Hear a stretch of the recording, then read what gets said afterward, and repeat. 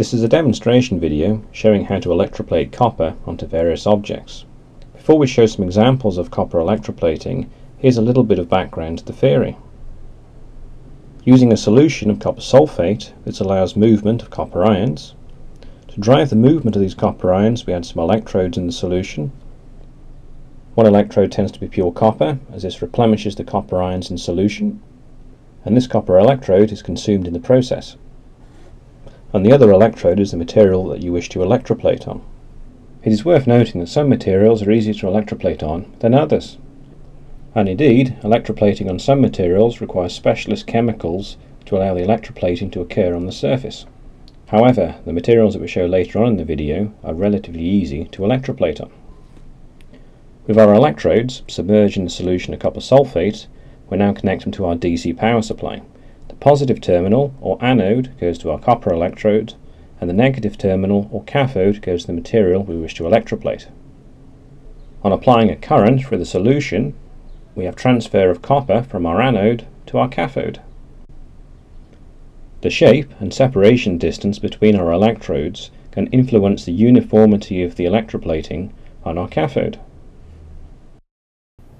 And now time for some demonstrations. We're going to use a clean polypropylene container to do our electroplating in. To this we add demineralized water. Then we add some copper sulphate, which we happened to make in a previous video to make our electrolyte. We stir our solution with a stainless steel spoon or spatula to help dissolve any remaining copper sulphate. To electroplate copper, you should use a consumable copper anode. For this demonstration, we're going to use a copper water pipe that was split open. We're going to connect this to our positive terminal. For our first demonstration of copper plating, we're going to copper plate onto a clean metal coin. This coin initially has got a nickel coating on the surface. So we connect this coin to our negative terminal on our DC power supply and place it in our solution next to our copper anode. So we've been electroplating onto our coin now for about 20 minutes. Every minute or two we've been rotating our coin round to expose a different area directly to our copper anode. After cleaning the coin with metal polish, it's quite clear to see the coin has successfully been plated with copper.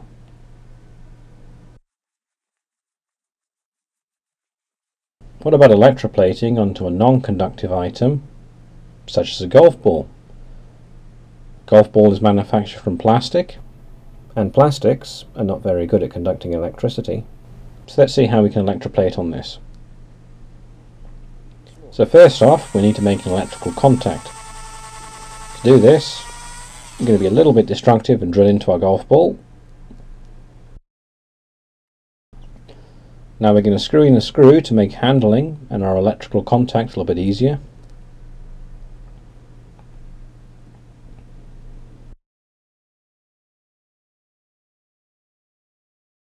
Just like electroplating onto the coin, it's very important to keep things clean, so we give this a clean with IPA.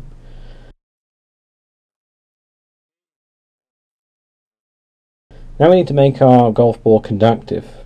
To do this, we're going to paint on some graphite paint. We want to achieve a uniform coating across the surface area on the golf ball.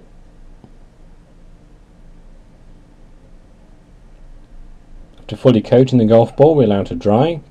This takes about an hour. Now using a multimeter we can measure resistance so we can see how good the surface coating is. So with a multimeter from one end to the other we get about 1.7 kiloohms.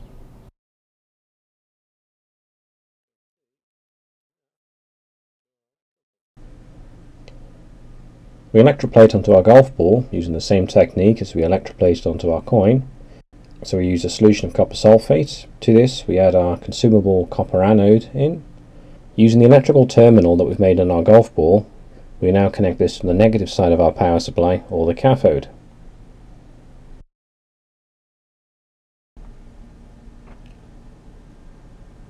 Due to the relatively high electrical resistance across the surface of our golf ball, the initial copper plating onto the surface might take some time.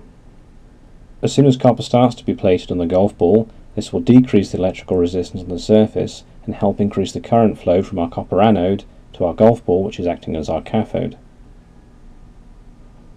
I would recommend against trying to use higher voltages to speed up the process, as higher voltages might damage the conductive graphite coating on the surface of the golf ball and also potentially generate hydrogen and oxygen gas in our electrodes.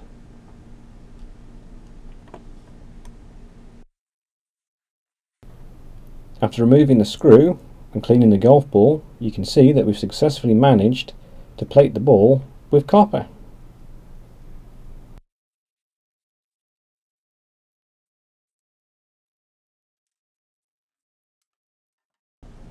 For our final copper electroplating demonstration, we're going to electroplate onto some polystyrene sheeting, which is flexible. We happen to have removed this from some plastic packaging.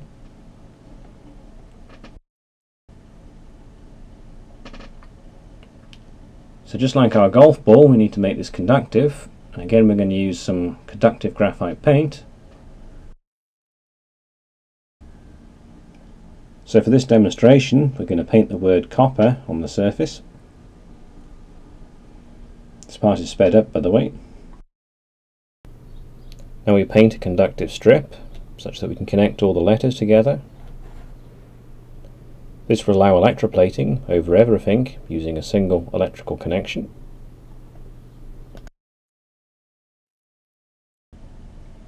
We leave that to dry for an hour, and using a multimeter we can check the electrical resistance.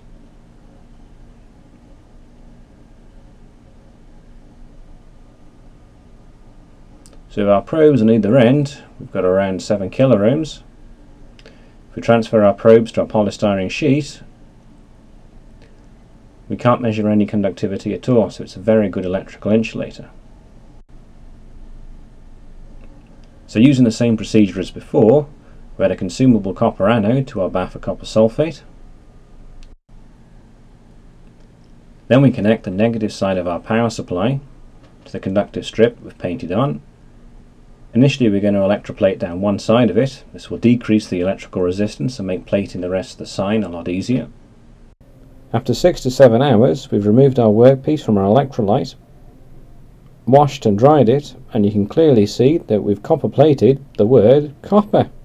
On turning our polystyrene sheet around, the conductive carbon paint is clearly visible.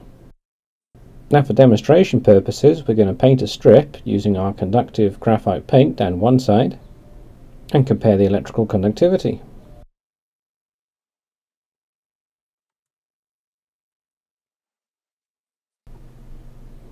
Using a multimeter we can compare the electrical resistance. To start with we're going to measure the electrical resistance against the copper strip that we've electroplated end to end. What we can see is less than an ohm.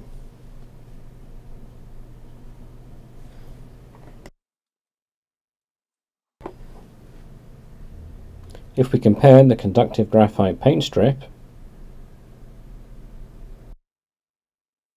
after changing the scale of the multimeter to make it more sensitive, the end-to-end resistance is around 5 kiloohms. That's more than 5,000 times the resistance that we measured across our copper. The closer we move our probes on our conductive graphite paint, the lower the resistance. Perhaps a good way to visualize the difference in electrical conductivity between copper and our conductive graphite paint is to use an LED in a circuit. It's easy to see the LED light up using the copper that we've electroplated, whereas the conductive graphite paint hardly lights the LED at all due to its high electrical resistance. And the big question some of us have been wondering, did the copper plated golf ball make any difference?